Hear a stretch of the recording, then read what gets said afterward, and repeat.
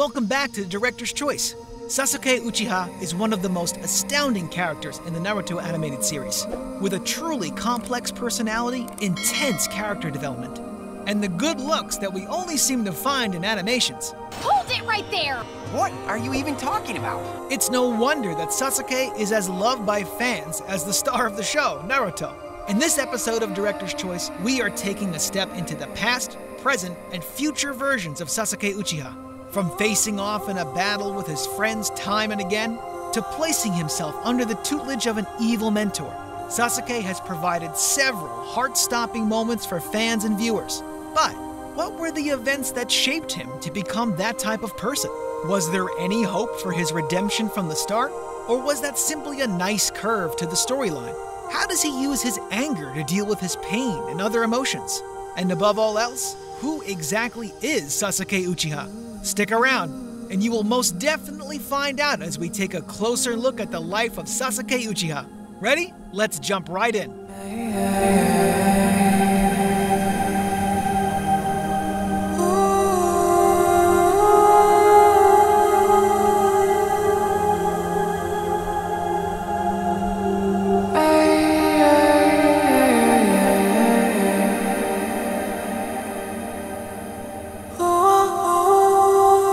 Sasuke was born into the Uchiha clan as the youngest son of Mikoto and Fugaku Uchiha. He had an older brother, Itachi, a prodigy and the pride of the Uchiha clan and the entire village. As the second and youngest son, Sasuke had several standards set for him right from birth. Itachi had left huge footprints, which Sasuke was expected to fill, and as a result, he was constantly compared to his elder brother, especially by their father. Despite the non-criticism from his clan and village, Sasuke never hated his brother for being a talented genius. Instead, Sasuke from a young age strived to meet up to the expectations and approval of his brother. Sasuke and Itachi had a very loving relationship. Sasuke adored his brother and Itachi looked out for Sasuke, ensuring that he didn't feel the gap between them too much. While Itachi allowed Sasuke to partake in some of his adventures and watch him train, he didn't necessarily help him become a better shinobi. But even that wasn't enough to make Sasuke hate his older brother. Sasuke had a fun and interesting childhood, despite the pressure he felt from everyone to be better skilled and match up to his brother. As they grew older, Sasuke started attending the Konoha Ninja Academy. Yes, but that was a different era. Graduate? After just a single year at the academy? Itachi began to grow distant from his family and the Uchiha clan. With Itachi out of the limelight, Sasuke became the focus of their father, and he enjoyed it while it lasted. Sometime after Itachi's estrangement started, Sasuke returns home to find the entire Uchiha clan, including his parents, murdered. Sasuke's heartbreak worsens when he realizes that his beloved brother was the culprit behind the deaths. And the pain eats deeper when Itachi pretty much tells him that he is not worth killing. Before leaving, Itachi advises Sasuke to hate him and use that anger to gain power and develop his abilities in order to become a worthy opponent and have a shot at actually killing Itachi. In the briefest of moments, Sasuke lost everything he had ever known: his family, his clan, and most importantly, the love and relationship he had with his brother. And just like that, the happy, passionate child was replaced with a young man who wanted nothing more than to avenge the Uchiha clan and kill the person he had once loved most in the world. So that traitor has finally died, has he? Poetic that someone who killed his clan got taken down by his own kin. But damn it all, I wish that we had gotten our hands on him first. I wonder how much he'll get. Sasuke Uchiha had to live with a new reality. He was the only remaining member of the Uchiha clan, with the exception of his brother, and he dealt with that reality by allowing the anger to creep into his heart. Sasuke lost all regard for morals and empathy. He assessed everyone he met based on their strength and abilities, to know if they would be likely opponents in the future, or if they simply weren't worth his time. The only thing Sasuke was interested in was learning as fast and as much as possible to start the hunt of his brother. His entire life's mission at that point was vengeance and a misplaced need to restore honor to the clan's name by becoming as powerful as he could be. Sasuke's pursuit of power made him push away every attempt at a friendship that was made by his fellow members of Team 7. particularly Naruto, who enjoyed annoying him to no ends. Listen, just let that stuff come naturally. Let's take Naruto. You could go with dimwit, bird brain. Come on, you're killing me here. Sasuke's personality was standoffish, cold, and generally unpleasant, like he had lost the light in his life and could no longer find beauty or fun in anything. Under the lessons of Kakashi Hatake, Sasuke saw glimpses of the importance of strength and teamwork. For a brief moment, he almost considers allowing people to get close to him, but ultimately, Sasuke's pursuit of power overwhelmed every other thing in his life. The situation becomes gloomier when he runs into Itachi, refueling his anger and driving him into being manipulated by Orochimaru. On the brink of his decision to accept Orochimaru's offer of power, Sasuke is confronted by Kakashi, who tries to make him see reason into the fact that he had found a new family with Team 7, while chasing after the ghosts of his dead family. But Sasuke's mind was made up, and he went to train with Orochimaru, despite being aware that he was being used. Who is it?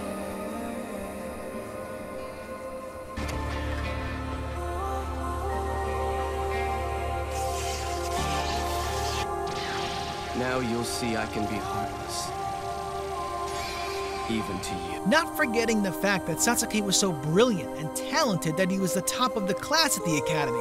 It is no surprise that he soon realizes that allowing Orochimaru to use him would be disgracing his clan when all he wanted was to avenge them.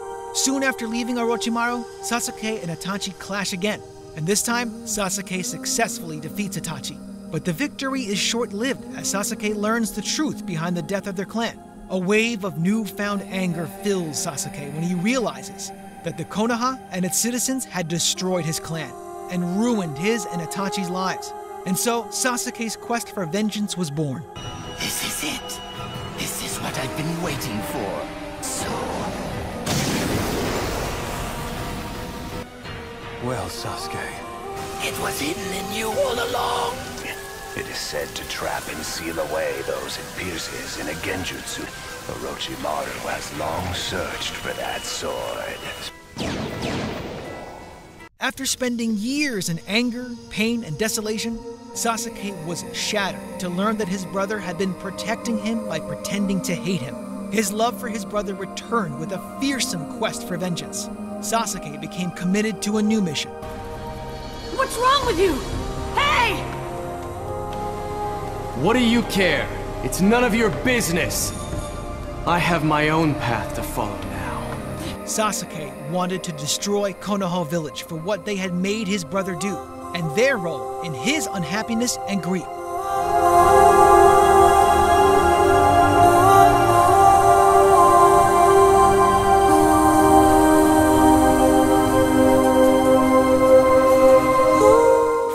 Sasuke sunk further into the darkness of his anger and destroyed anything in his path without a second thought.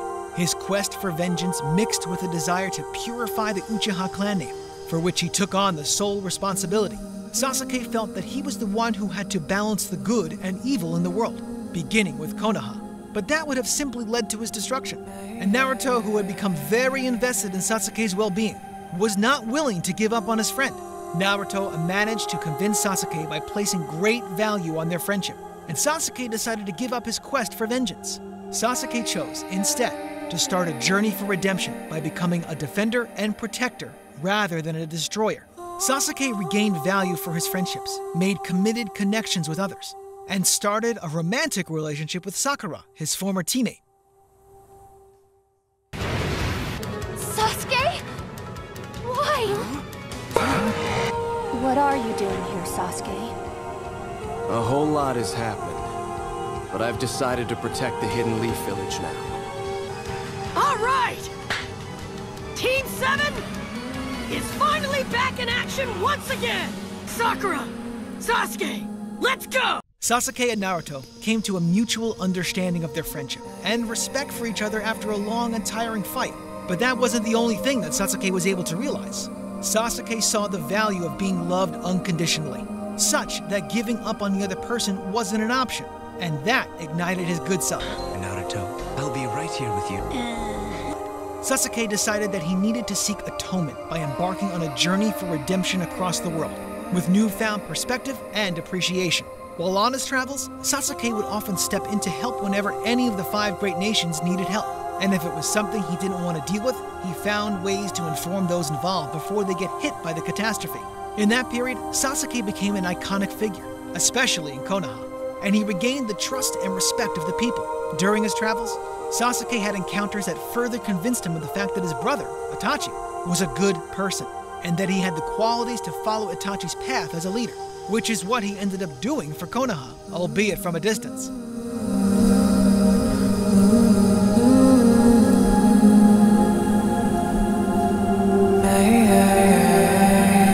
Years later, Sasuke realizes that his home is wherever Sakura is, and he returns to Konoha.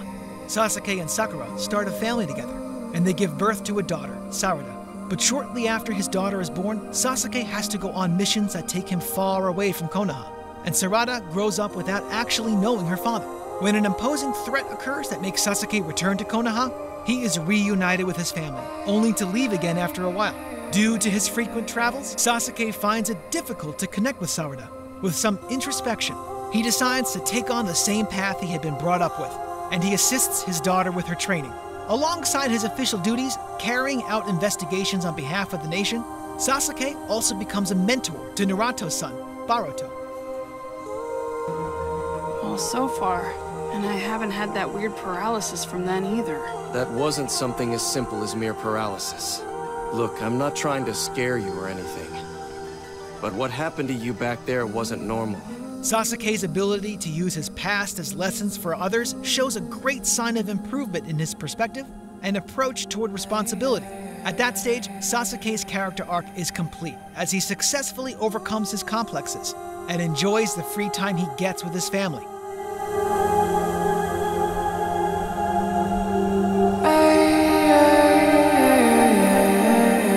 Sasuke Uchiha didn't live an easy life in any way whatsoever. Right from birth, he chased after goals and aspirations that weren't for him, living in the shadow of an elder brother whom he adored. Sasuke's anger at the betrayal of his brother motivated his pursuit of power, and when the betrayal faded into guilt, he sought out vengeance.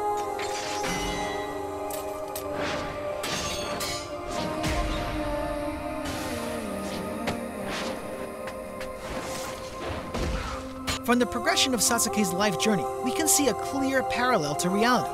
As humans, we always try to find the next source of energy to motivate us into setting and achieving goals. And while that isn't a bad thing, it is important to realize what is and isn't morally acceptable. Sasuke had Naruto to help him find the light, and that shows the importance of friendship. Be sure to surround yourself with people who will be willing to reach out into the dark and pull you up to the light. That's all for today. Thank you for joining us on the breakdown of the life of Sasuke. Take a look at this other recent clip by Director's Choice, and make sure to subscribe and ring the bell to be notified of our latest videos.